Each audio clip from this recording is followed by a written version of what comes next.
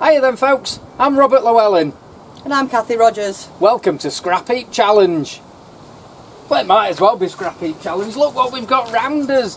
There's all manner of stuff, gubbins, bits of metal and all sorts of things. It's not really like building a boat, this, is it? No. No, you wouldn't believe that this is to actually build a fire surround, would you? But this episode I think is going to be as close as we've ever come to Scrap Heap Challenge. Because this lot really is going to be our fire surround. It is, yeah. And it's either going to look absolutely awesome, or it's going to look like Scrap Heap Challenge. Yeah, it's going to look like somebody's just thrown a load of tat at us about. But you've been at work all day, haven't you? Yeah. And I've been here doing some work. I've been stripping out all the log burner. So if we have a quick look at that first, see how that went, and then you can come back to us then. Yep. First job then, we need to clear the bits from around it, and I think in that box down the back there's all the bits I'm going to need, all the sealants and stuff and ropes and things. I'm hoping it is anyway, because I seem to recall that's where I left it. And yes, that looks promising. Just in there we've got some of the sealants and the ropes and the pastes and stuff, so we'll pop that to one side, because we don't need that quite just yet.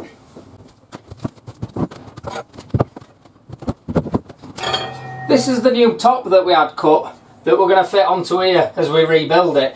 That just gives a little bit extra space to fit a pan or a kettle on there without it toppling over.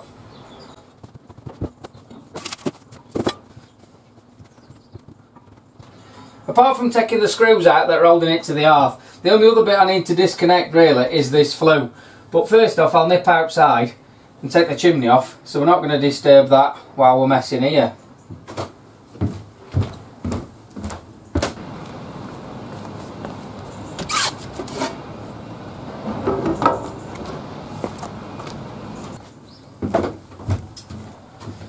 Right, I've got a feeling this is either going to go really easy or I'm going to be here ages, because obviously we seal all this joint and we now need to break that seal.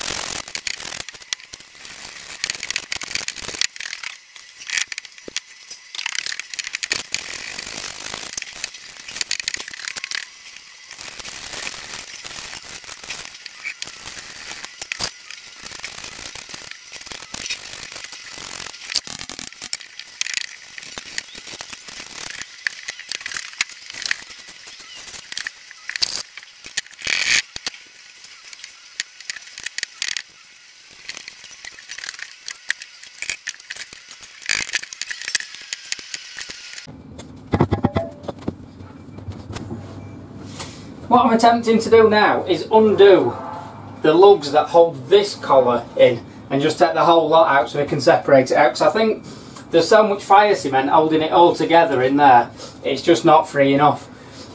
I need to take this collar off that sits on the outside anyway, because we want to reseal that. And I'm thinking now, I've managed to move one of the lugs in there, but the other one I just can't quite get to. But I'm thinking if I can move this, or take this off, it might give enough movement down there to just sort of slide it out off that lug. And like I said, this has got to come off anyway, so we'll give that a try.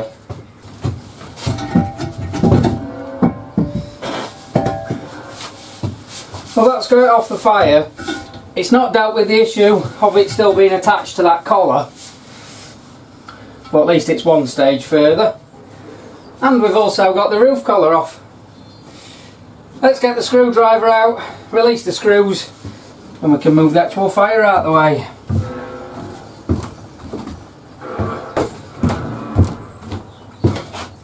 Not to mention retrieving my phone from in the fire that I was using as a torch.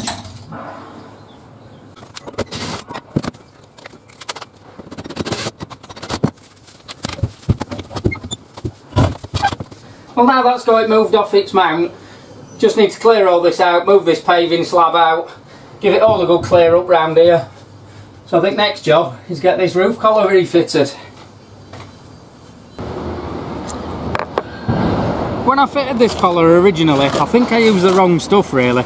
I used like the fire cement, and as you can see, it's obviously not sort of properly adhered to the surroundings, and I must say it never actually leaked, and in the time it's been fitted we have had a fair amount of rain, but it never did leak, but it's clearly not the right stuff. So I'll clean all this off and we'll refit it using some heat resistant silicone, and that should form a good tight bond on there and definitely make sure there's no leaks in future. So there's really sort of 3 sections we need to make sure we get plenty of sealant and a good bond. That's obviously around each one of the nuts and bolts and all the way around that edge there. As long as we've got those sealed, we know we're not going to have any leaks in future.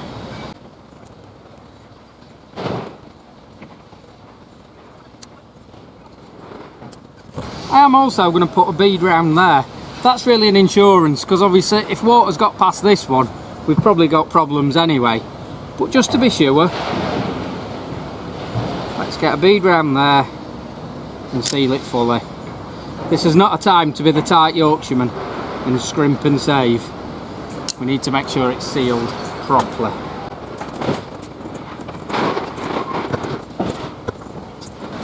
Now I'm going to run an extra bead. I'll just move the live ring out of the way, all the way around the edge, and then as we tighten it up, it'll squeeze that into place as well.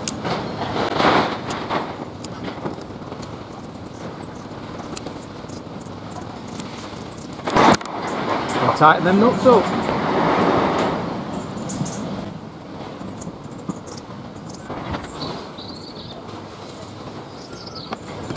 That's those tightened up inside, so I'm just going to clear all the debris from around the edge and then put another good squirt of silicone around there and smooth it all in.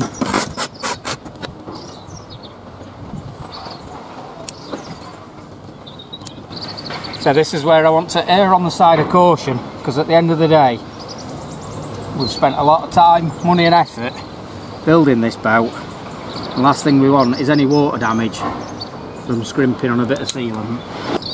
So with the final bead of silicone round there, I can now just smooth it off with a cloth and we'll let that dry.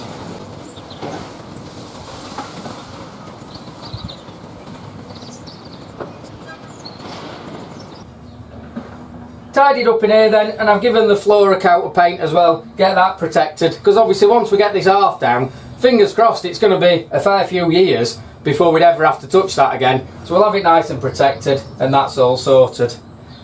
My other job I need to do this afternoon is get that collar off that pipe, clean all that up, ready for when we come to refit it. Then I need to go and get a few bits and bobs, and I can join you back with Dawn. See, I have been doing stuff while you've been at work. You have, you've made progress. Yes, I've not just been sitting about drinking tea and eating bacon sandwiches all day. Not all day anyway. Yeah. I even got this this collar off, and it was just a case of working out which hammer I needed. All right. I only got to this hammer. I didn't need the really big hammer, it was just that hammer. But yeah, that's come off alright. So I think, with all the bits and bobs that we've got lying around, more or less ready to get cracking and actually start the rebuild. Just need to, when I drop you at work in the morning, I'll have to call into the shop. Don't get excited. It's not one of them shops. It's nothing good. It's nothing for you ladies. Right. It's man stuff, tools and things. Tools, we like tools. But yeah, so I'll call into the shop in the morning, grab the last few bits that I need, and then I can get cracking, and we'll get a fireplace built again. We certainly will. I think now though, I can smell our tea. I can smell our tea as well. It's smelling lovely. So let's go and eat our tea, have a good night's sleep, Yeah. get up all refreshed, and we'll get cracking tomorrow. Certainly will. Morning then folks, I've took Dawn to work, I've been to the shop, got the bits that we need, so we're ready to get cracking for the day. First off, what I've done is I've connected something up in here. This is my electrolysis bucket. This is where magic happens and we get rid of rust. We'll come back to that later. What we're going to start with today is making the hearth. And basically the hearth is going to be made up in 2 sections in effect. We're going to have a wooden surround and then a metal tray on top in effect. Obviously the metal tray is kind of the business end of it, if you like. That's what catches any of the ash or anything and is ultimately there to do the job of stopping the boat setting on fire. The wooden surround is the decorative bit, if you like. That bit we're going to make out of these old school desks. If you remember, we've made the kitchen worktops out of them, and we made the toilet and the shower tray out of them. First thing I need to do then is get these ripped down to the right length using the table saw. So I'll measure up and cut them to the right length. Then we can have a look at joining them together to basically make what's going to be a box. So I've got my 3 pieces cut that I need for now. That's 2 sides and 1 at the front.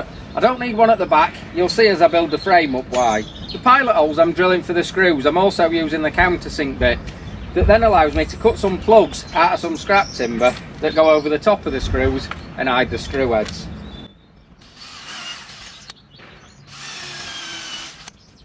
This piece is going to be the left hand side.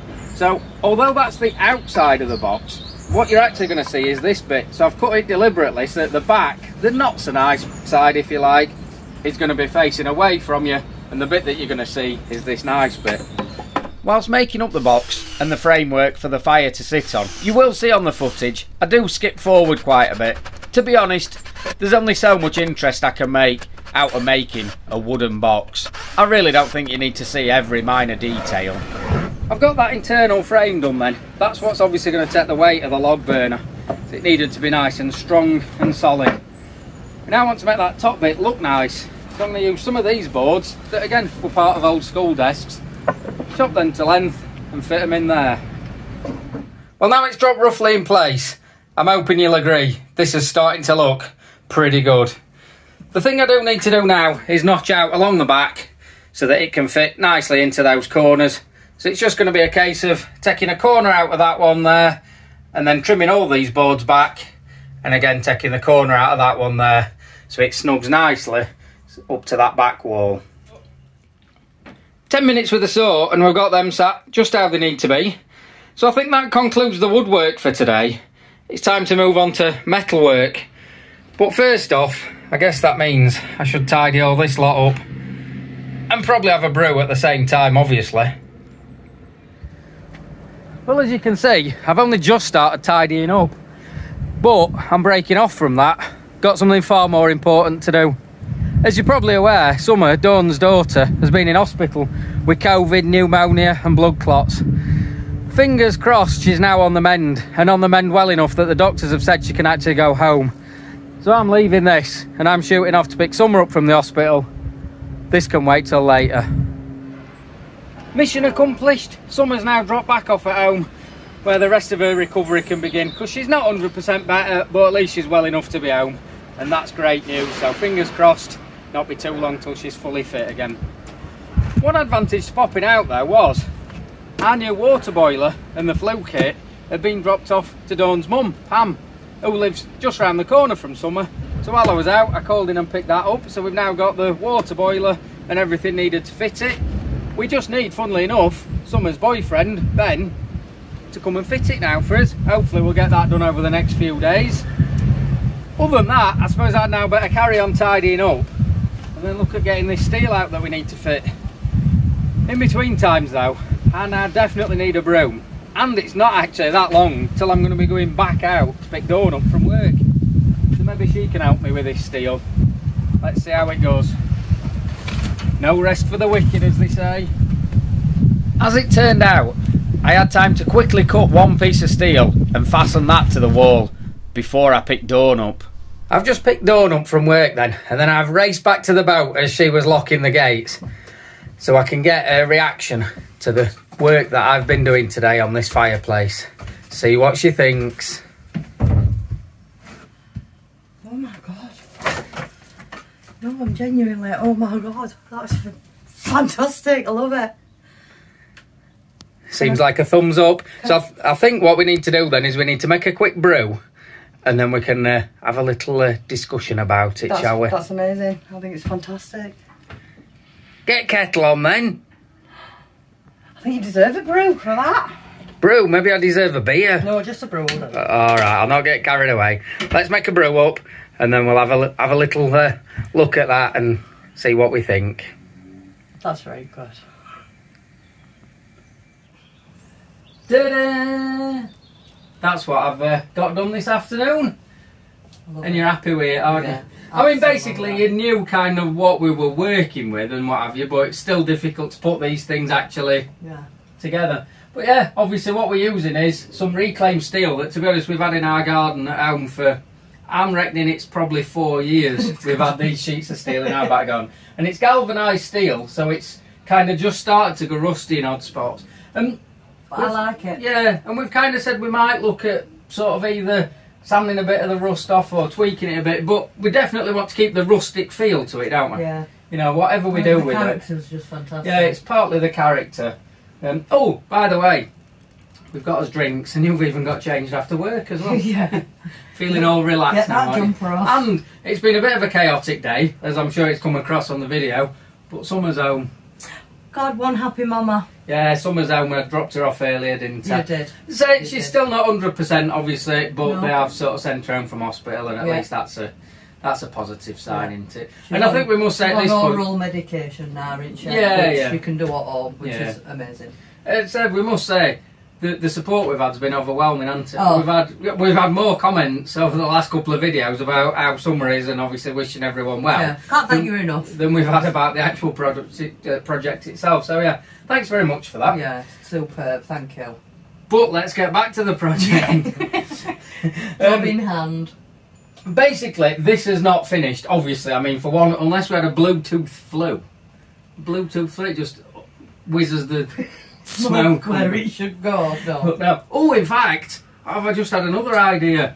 I've got a little project on the go out there that's to do with flu. So you grab camera and come and film me. Okay, no problem. Come on. Let's have a look what it was then I'd put into soak. Let me just disconnect that first before we end up shorting things out. It's the collar. And we'll see whether this has worked. Because basically these nuts and bolts had rusted up, which is why we were struggling to get it undone in the first place. So I've used the electrolysis, and let's have a look. See whether it's done any different. Seemingly not a lot. The power of electrolysis only really works on the thing that you've actually got the terminals on. And the terminal was kind of on there rather than on the nut itself. The bolt, sorry. So it might not have done much. So, never defeated. Let's put the clamp onto the nut, bolt, and put it back in, and we'll leave it another day. It will work eventually, I'm sure.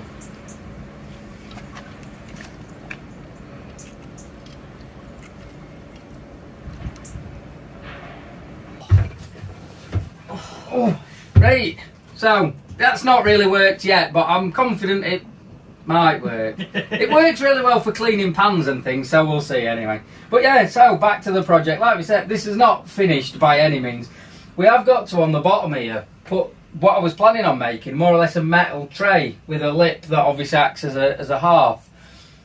But I've been seeing just how good all this wood is. I'm not wanting to cover it up with a metal sheet. No, it's lovely. So we're kind of now thinking, is there some way we could maybe raise this up on some kind of metal stand or something so that we can still see some of this wood? And we are actually going next week to an axe making course, aren't we? You've treated me for my birthday. We're going to make an axe each. Yeah. It'll not be a competition, honest, but my axe will be better than yours. No, my axe will be better than yours. No, mine will be better than yours. Whose axe will be better?